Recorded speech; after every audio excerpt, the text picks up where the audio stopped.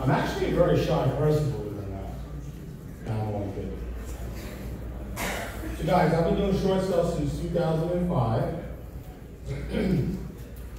And 4 years ago, a lot of people don't know this about me. I had a very devastating moment in my life.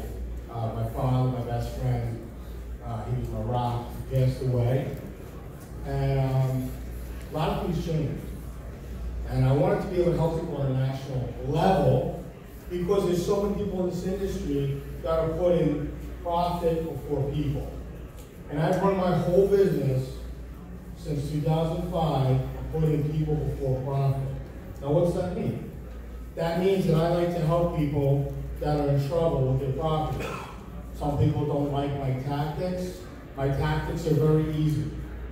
I want somebody to avoid foreclosure, and you're either with me or against me. If you're against me, we'll never do business. If we do a deal together and I feel that that's who you are, we'll never do another deal again. I pick and choose the people that I do business with because I can. Most people have to take every client on. I am not a millionaire, although one day I will be a millionaire. My philosophy is that I love what I do. I don't look at it as a job. I look at it as something that I'm very passionate about, and you're going to hear about it. I have two small videos, one of my boot camp, and then one of my actual masterclass, so you guys get an understanding of, a little bit of a taste of who I am and why I do what I do. Thank you very much. At the end of the day, most people do not want to go against short sales. And the reason why they don't want to go against short sales is because they feel the process is too long. Has anybody ever attempted to try to do a short sale? Show of hands. All right, cool. How long has anybody gotten a short sale done in 30 days?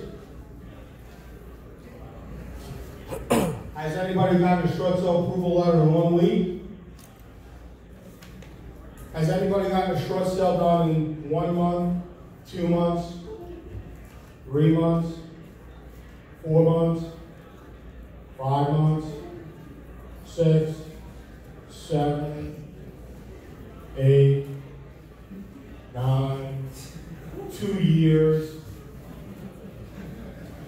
So at the end of the day, if I could show you a better way, a more, how do I say, an easier way for the homeowner, which today's really basically me explaining who I am, and I touch a little bit on the process, but I talk about why there is a next wave.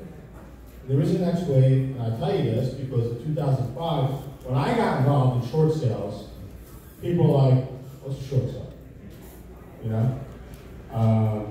Or it was called a short pay back in the day. My philosophy is that if you can try to help people, and I'm going to say that a lot during the process, so people understand, if you can help somebody get out of the situation that they're in, or if you can prolong the process where the person doesn't lose their property, right? You're going to get an ally, you're going to get a friend. And you're going to be your walking, talking billboard or advertisement. Up until a couple of years ago, I never really advertised on Facebook or social media. I never had to do it. I love what I do. And if there's anybody in the room next door, they'll probably tell you at one point or another, they actually took my short sale class, which was back in 2007. So, most people that are realtors, anybody a realtor in the room? Raise your hand. All right, cool. So is anybody a full-time agent in the room? Raise your hand. Okay, anybody a part-time agent? Okay, put your hand down. Because nobody wants to work with a part-time realtor. So if you say you're a part-time realtor and you think like a part-time realtor, guess what? You're going to attract a part-time buyer. It's a reality. So what I try to say to people is, and what's super important, is that you're a plastic surgeon. Oh, part-time? No, right? Because nobody wants to deal with a part-time plastic surgeon. Nobody wants to deal with a part-time agent. So I don't care what type of business you're in. You got a full-time job, you have a 9 to 5, and that's cool. Some people like it. My brother went to college, did the normal route, went to Rutgers University, graduated like everybody else in 5 years. It's supposed to be 4, but it's 5. And he has a 9-to-5 job, and he's bounced around multiple times. I'm not ashamed to say this isn't me bragging. Last year, I probably made 4.5 times the amount of money my brother made in 1 year. Me, when I went to school, I just thought D was for diploma. And I was out. You know, so I like to joke around and have a good time. That's my personality. I like to help others. I wear my heart on my sleeve. It's not a joke. So for people that are realtors in the room, you're an entrepreneur. I don't care who you are. You're an entrepreneur. You're a realtor, you're an entrepreneur. Most people that are realtors are like, I'm doing it because I'm just trying to make a couple extra bucks. You're an entrepreneur. So you want to be bold, you want to stand out, all right? But don't let others bring you down. You want to think outside the box. Me personally, I get excited when I fail. Not all short sales are successful to the magnitude that I'd like them to be. Meaning, I've got a transaction right now. Does anybody know Altapan, New Jersey? Okay, cool. So Altapan, so the bank wanted $715,000 for the property, right? So there was a buyer wanted to buy the property. The buyer's like, okay, well, you know, what should I offer on the property? Well, you need to speak with the real estate agent. Well, my agent says to speak to you about it because you'd be able to direct me about it. That's correct. You see, I don't have a real estate license. I understand what the banks don't want you to know. Long story short, $750,000. Buyers trying to buy the property $550,000. Big difference. Needless to say, they're excited. They want to work with us on other transactions. This is actually an investor. And most people that are purchasing short sales are panicked because they're like, well, what's the flipping clause? Do I have to wait a certain period of time? You know, certain banks don't have those. Well, you would think after 14 years, I should know which bank has the clauses and which don't, right? So if I can streamline the process and do 93% of the work on a short sale, would you guys want to do the work yourselves, or would you want to bring the transaction to me? Oh, by the way, as a realtor, you keep 100% of your real estate commission. I don't make any money. The buyer pays for our services, all right? So, your failures will bring you on success. It's a true story, you know? You don't want to take no for an answer. Me personally, it's not a no until you get a restraining order. That's how I run my business. That's how I run my daily life. That's how I am when I go into school meetings and meet with the principal and other teachers. My wife asks me half the time to stay in the car because the school system failed me. Okay? I was a product at the time when I went to school. So I'm 48 years old, so you can imagine, you know, going to school back then, they called me stupid, they called me slow, they called me lazy, they called me everything. Matter of fact, I took a test, and they said all I'd ever be was a warehouse worker, which is okay. Some people like to do that type of stuff. I like to drive around in a forklift, all that. That's pretty cool. But I always knew that I was different. I always knew that I would think outside the box. And back then, let's face it, being an entrepreneur is a dirty word. You're an entrepreneur, you're a loser. Let's face it, not so much. So I like what I'm doing. That's the simple philosophy behind what we're doing. Who are we? We're offering solutions and limitations, like legit. So if you have a scenario and you're not sure whether or not somebody can purchase a property, whether they can stay in their house, whether they need to understand their rights, this is just a better way, better way of thinking to help people find out what their options are. Because they may not be ready to sell a property right now, but they might be ready 3 months, 6 months, a year, right? So who's an investor in the room? Raise your hand. You guys know well, man. So let's say you have somebody and they say, hey, they don't want to sell their house. They're looking for options. From now on, when you do your marketing material, flat out, I'll buy houses cash, or are you looking to know your options? Are you looking to find options? Or send a letter, are you looking for options? Guess what? Your phone's going to ring. And if it doesn't, go knock on their front door. And if they greet you with a fire extinguisher, be like, it's not my first rodeo. You got the pin and you're not going to shoot me with it. Because it's happened to me before, so I know. Right? So we're providing real estate solutions nationwide. Guys, as I said, I did go nationwide. I've done it 4 years ago. When my father passed away, not only did my dad die, but my father-in-law also died the same day. Right? Scary. So one died in Maine, one died in New Jersey. Totally unrelated things. As there was a running joke in my house, as my father's passing my father-in-law, my dad's going up, and my father-in-law's going down. I don't know. But that is a running joke in my house. So the services that we provide, we're doing 93% of the work. So again, raise your hand, you're an investor, raise your hand. So guys, if you're going into a short sale, and my company does 93% of the work, is that cool? Matt, what's the catch? Good question. So the catch is that we get paid for our services. How much? Write it down. It's super simple. It's work smarter, not harder. So when you guys are working on a transaction, note in there that it's going to be 3% of the purchase price, a minimum of $10,000. Matt, that's a lot of money, $10,000. I'm doing 93% of the work, and I know what it's like to take a short sale from nowhere to getting into the end game and helping a homeowner move on to the next phase of their life. I met with many people today, and they all said the same thing to me. They was like, oh, I saw you did a boot camp. Oh, are you interested in education? No, not me. I'm not interested in any more education. Oh, I said, I've already dumped about $31,000 into education. That's great. Did they talk about short sales?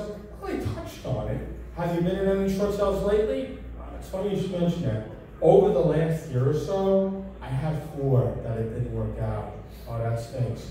Any idea what the dollar amount was that you think you might have lost? Yeah, I know the dollar amount. 20? No. 30? No. 90? 115,000? Yeah. Is education important? Yeah, it is. Even if you don't want to understand the process fully, you really should get an idea of how to speak properly to the homeowners, right? Because let's face it, on a short sale, if you're not going to get through the homeowner, you're not going to get a transaction done. It's just not going to happen. So this is a video I want to play for you guys. Hopefully we can scroll down to it. Maybe all the way to the bottom on the left.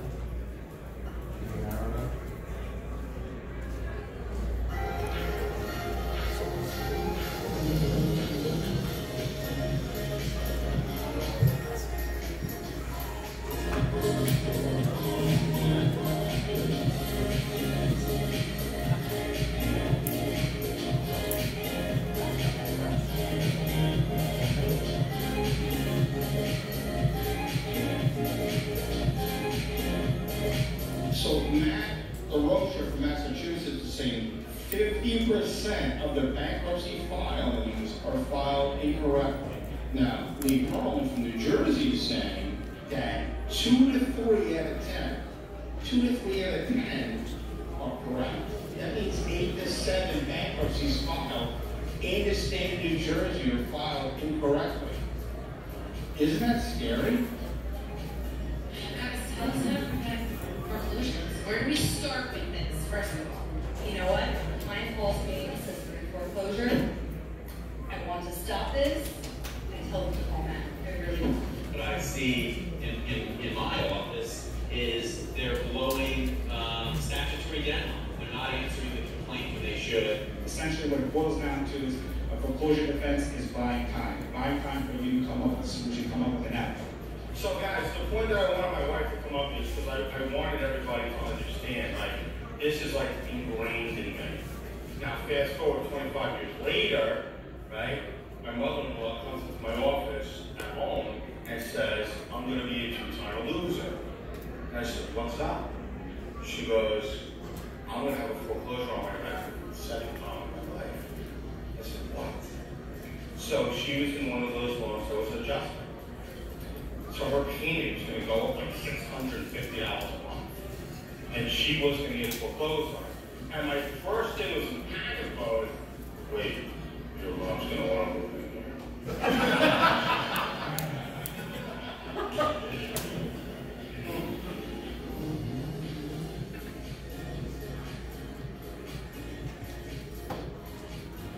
So guys, next stop. So in January, we had our first ever short sale boot camp Expo. I was so excited to be able to actually put on an event by myself. And we had 207 attendees to my first ever short sale boot camp. So to me, I was super excited that I could offer that type of service. And here's what I learned. Not a lot of people know a lot about short sales. That's number one. Now, and I don't say that laughingly, jokingly. I say it's kind of scary because after 14 years of being in the industry, there's a lot of people that retire from real estate. There's a lot of new people that are coming into real estate. There are people that are getting a real estate license. And here's one of the things that really scares the hell out of me, is that a lot of real estate companies, brokers, are one of the biggest offenders. Any real estate brokers in the room? Oh, you get down and do everything. They don't show or they don't explain the process to the short sales, right, to their agents. So when I speak with an agent, my agent's like, hey, you know what? I'd love for you to come in and speak with my broker and try to get it so my broker can have you come in and like maybe educate us so we understand what a short sale is. And then I speak with the broker. You know what the broker says? Not interested. You know what I do? You know when I go back and I tell the agent? The broker says no. You might as well move out to another agency. Because he's not willing to educate you. He's not looking to spend money to educate you so you can be a better realtor. So you can help homeowners understand their options. And because of that, that's upsetting to me. So I try to make it so people understand what their options are. And I say that all the time. Are we into the next slide yet? We'll do it? Shut off? All right, let me know where we are. So basically, what I do is I try to make it easy so everybody understands what their options are. Now, I keep saying the word options. So, unfortunately, what's going to happen now, just like 2005 when I got involved in the industry, people said, Matt, no idea what short sale is. I have no idea who you are. You're a little crazy. You need to leave my office. So I was with an education group and we were educating people on short sales and showing them how to do it. Now what I learned along the way was there is two types of short sales. There's an investor short sale and then there's a retail short sale. And the difference is plain as day, just like I'm saying. An investor wants to buy a property, they're looking to make a tremendous amount of money. If it's somebody who's not, and it's a regular buyer, they want to pay retail for it. Do I get properties from asset managers? Yes, I do. Do I profit from them? Yes, I do. Has there been a scenario where the homeowner had to get some type of moving expense so they can move on to the next phase of their life? 100%. So, what's the benefit of working with my company? Well, unfortunately, the following people really don't understand how the process works.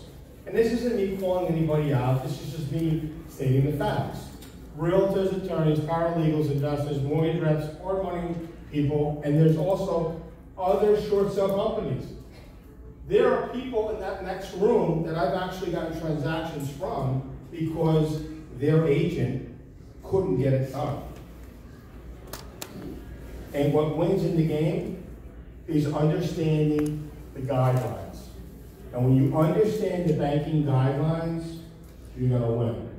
When you know how to file a complaint against a bank, you're gonna have a win. When you know how to file a qualified written response to a bank, you're gonna win. At the end of the day, it's about the homeowner. It's about putting them in a better situation.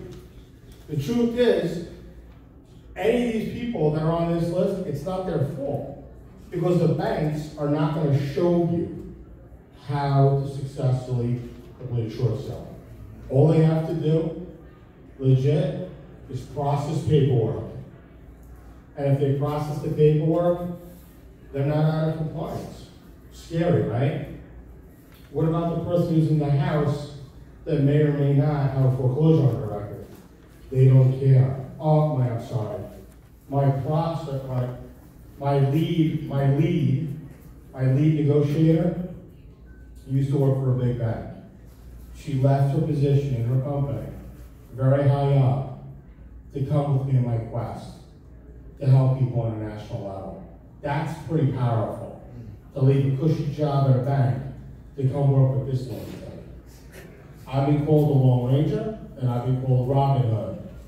You know, they say, just don't call me late for dinner.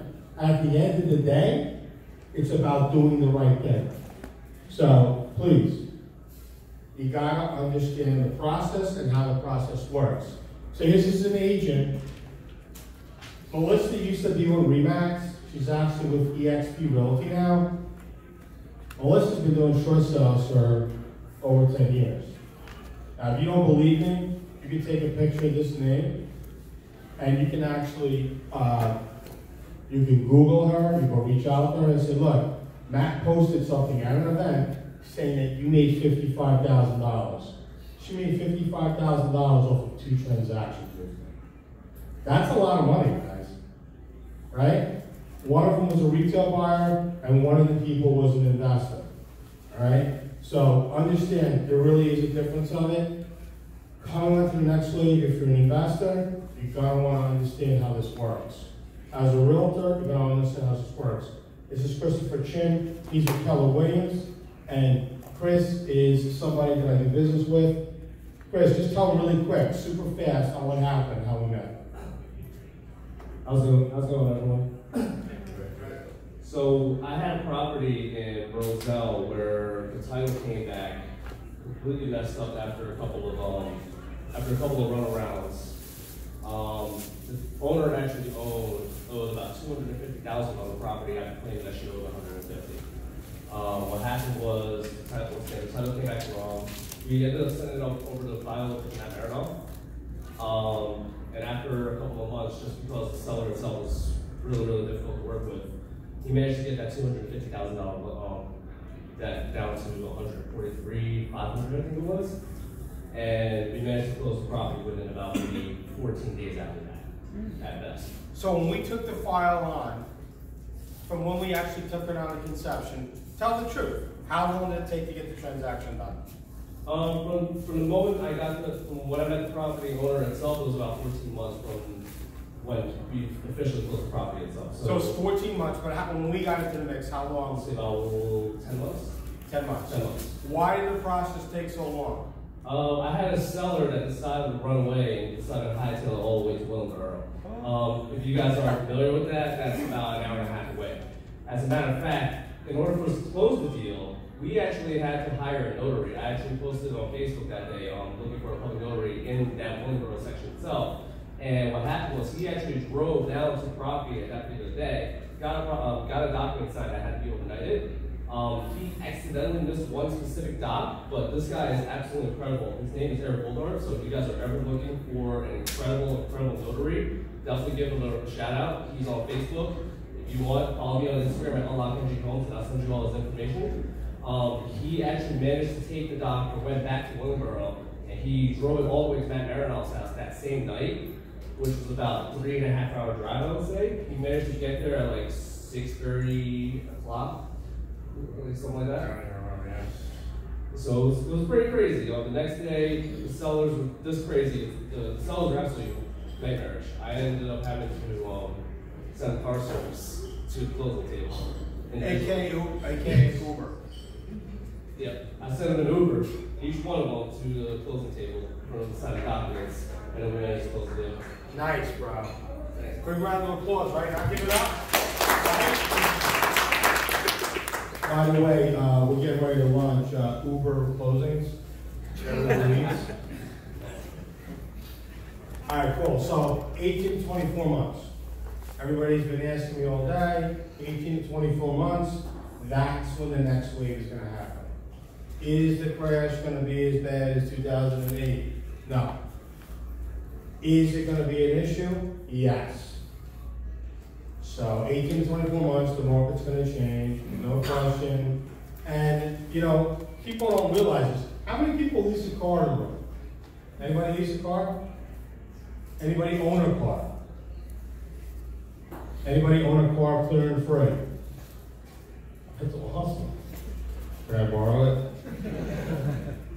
Did you know that right now, one of the highest default rates in the, let's say, financial industry right now is lease car payments? All right, slow down. Lease car payments. And people that are buying cars, right? Right now, I believe they're at a 97% default rate. I'm sorry, 79. I'm dyslexic. So 79, right? So that's scary. Well, what's that tell you? Crash is coming. People can't afford it. Can't afford their cars, right? When your car goes away, what happens after that? You can't pay your rent. You can't pay your mortgage, right? So, understanding the guidelines is going to make things happen for you, right? Understanding how to file complaints, understanding what the banks are looking for. Has anybody really done a short sale successfully in this room? Raise your hand. That's outstanding. Has anybody done 2? 50. I've done about 100. No. You did 100? Hey, listen, you never know. 200, 300, 1,000. All right, cool. It's all good. So I've shown you guys a difference. Well, here's the dead truth. Most homeowners don't know that they have options at all. Most realtors, attorneys, investors have no idea what options are available for homeowners. All right? Banks do not have to help homeowners qualify. All they have to do is process the paperwork. That's it. So when someone says to me, oh, short sales take too long. I had a gentleman outside, a really nice guy named Michael, and Michael's like, I'm avoiding them like the plague. That's cool. I spoke with a realtor a couple of months back. I met him in an attorney's office, and I asked him point blank. I said, quick question for you. There's a, oh, it's supposed to be known. There's another video. Yeah, another video. Before you play it. I said, are you going after short sales? He said, no. I said, all right, I'm mad at me. He says, I'm looking for self-gratification immediately right away. Oh, understood. So we figured out in the conversation it was begrudgingly on his part. As a realtor, he probably figured that he lost about $39,000 in referrals and probably upwards of $225,000 in real estate commission. And at the end of the conversation, you would have thought he'd be like, hey man, let's team up. You know what he said? Not really interested. I don't care about homeowners. They failed on their mortgage for a reason. And not that I want to profit or don't profit from it, it's just not me. And I respected that, 100%.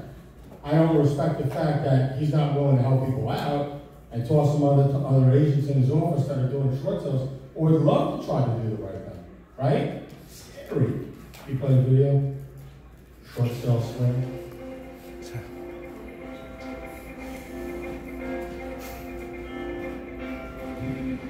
Energy, it's real, there's no BS talk. Listening to Matt Merenoff for a good amount of time, it's like a light bulb went off. Oh, wait a minute, I've got to learn more about that short sale process.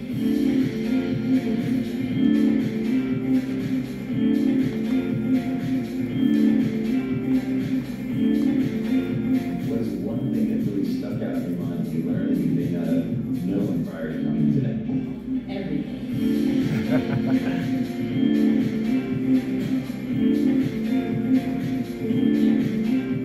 It's cool to actually see people body language change across the course of the day. You know, their arms are crossed, now they're wide open, they're laughing, because you're dealing with people that have been in the industry for 15 to 20 years, and you're looking at a different approach, a better approach.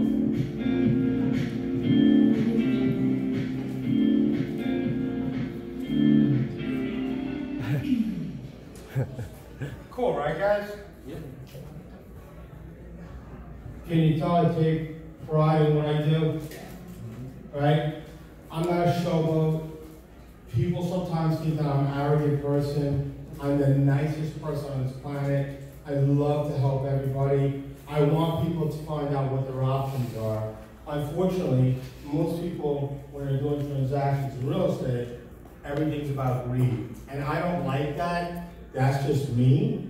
I think moving forward, if you guys have any questions, that's my contact information. I've got my booth outside. I just want to take a really quick picture with everybody sitting in the seats, if that's possible. Do I have time for questions? Oh, beautiful. I have 10-minute questions. Well, let's do a real quick question. Real thing. Hold on. Actually, you know what? I'll do a quick video. So if you guys can just be like, all right. Yeah. Hey, did you guys learn? Oh, hold on. Shh, be quiet. There's a couple people behind me. Did you guys learn anything today? Yeah. Let's do that again, right? Hey, you guys learn? Oh, hold on. A couple people behind me. Really quiet. Hey, did you guys learn anything today? Yes. I'll take that as a yes. All right, cool. Any questions? Go ahead. John Carlos here. Nice to meet you in person. I'm actually spoken on the phone. I remember the name. I remember the name. I have a partner right now who's helping me out. The short sale is for close time to come mine. And we've been doing this for a couple months now. And we just got back information that they're going to federal tax on the property. Right? So basically, I think it's kind of what this is. I am. That we're better off You want to type it in? auction. Yeah, I mean, Now, my friend is telling me that his father what are our options? That's a really great question. So the question was federal tax lien. And somebody actually said that the person's better off letting the property go to auction. You guys agree or disagree with that? You agree, right? Wrong. Because we've gotten tax liens removed off people's properties. So I disagree with that. To me, that's somebody that doesn't want to work hard. I just wants to make an easy couple bucks. And something like that, it might take a little time to get it removed. So that's that. All right, we'll be talking. I love it. Anybody else got a question? All right, I didn't know there was any supermodels in there. So if there's let's say you have a short sale, a property is foreclosed, one short sale, about 20 or 2 weeks, they've already filed for Chapter 13. What would be the next option? It's okay. So the question was, somebody followed Chapter 13 on a property, and the property's going to potentially maybe go to sheriff's sale or auction or whatever. So if somebody's following 13, and again, I'm not a bankruptcy attorney, I don't play one on TV, but I will tell you this, that you can file a 13, and if the 13 doesn't work, you could go to a Chapter 7. And that will get the person even more time in the property, and then from there, you can actually, hopefully, get the resolution that you want. Have I ever done something like that successfully? Yes, I have. Any other questions? Hold on a second. Go ahead, answer. Hi. For investors, you mentioned you handle 93% of the work. For everybody. Can you mention what's the other 7% of the What, like, see, nobody ever asks me what's the extra 7%. Shut up! All right, so the extra 7%, listen, at the end of the day, here's the deal. You guys bring us a transaction, and you may or may not know what you're doing. Chances are, for disrespect, you don't, because you might have learned from somebody that said, hey, I know how to do a short sale, and then you find out when the property was a sheriff's sale, I know how to do it, but never doing it successfully, right? So what we're doing is we're speeding up the process. So when we ask for documentation, we're doing 93% of the work. Listen to what we say to do. If you don't listen to what we say we do, guess what's going to happen? The deal's going to fall apart, right? So when somebody says to me, hey Matt, what's your success rate to get your short sales approved? We're 96% success rate. I don't know too many people out there that are doing it. Now, understand, buying a property, as an investor, that transaction might not work for you. But as a retail end buyer, you're probably going to have somebody who's going to want to purchase the property, right? So as an investor, if you can't buy that property, don't let the person go to foreclosure. Let somebody else buy it, right? So as far as the 7%, you know, getting the paperwork and that needs to be done. Depends on the situation. We have investors that bring transactions to us, and we have to match them up with real estate agents. But as an investor, you guys do very minimal work. So the investor really doesn't do a lot of work. But the real estate agent, or the attorney, or the investor, that's where the 7% comes in. So everybody that's an investor is so used to doing everything by themselves, we're taking everything over. And we're updating everybody what's going on. We use a system called Track with Ease, and we're making it easier for everybody to track what's going on with the transaction. Get it? Track with Ease. Because who the hell wants to work harder? Everybody wants to work smarter, right? Does that answer that question? One follow-up. You mentioned your fees. What if the short sale doesn't work for the investor, it's going to go retail? Who pays your fee? That's a good question. So the question was, I don't even like you guys hearing it? Yeah. I can hear you. No. So let's say if an investor wants to buy the property and the deal doesn't work with them, we put verbiage on the MLS, and the verbiage on the MLS protects everybody involved. A buyer, previous buyer, homeowner, real estate agent, brokers, attorneys, everyone. Why? Because when you disclose it in the remarks section on the MLS, nobody can say that you didn't disclose, right? So in the remarks section, it talks about the short sale, it talks about the short sale process, it talks about what guidelines may or may not apply to that property, and then it says that the buyer is paying a buyer premium of 3% or $10,000, and it's being paid by the buyer. There's nothing illegal about that, because you're disclosing it, right? There's a lot of people in this industry, they don't disclose. And when you don't disclose, that's when you're going to get your ass sued, right? 2005, I've been doing this. Thank God, knock on wood. I haven't had one lawsuit against me. I didn't become a millionaire, but I did everything the right way.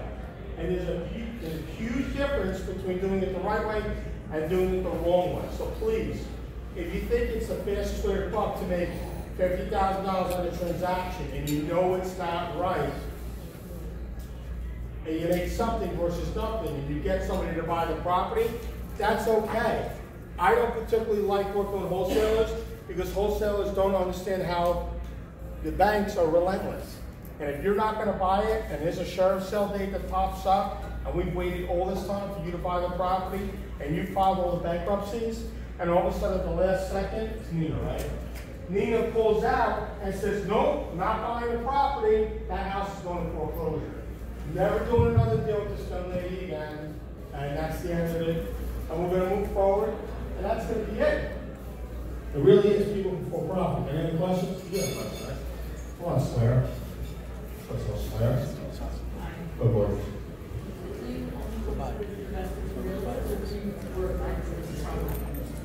That's a great question. So I deal with homeowners, I deal with realtors, I deal with investors, hard money lenders, mortgage lenders, I deal with everybody.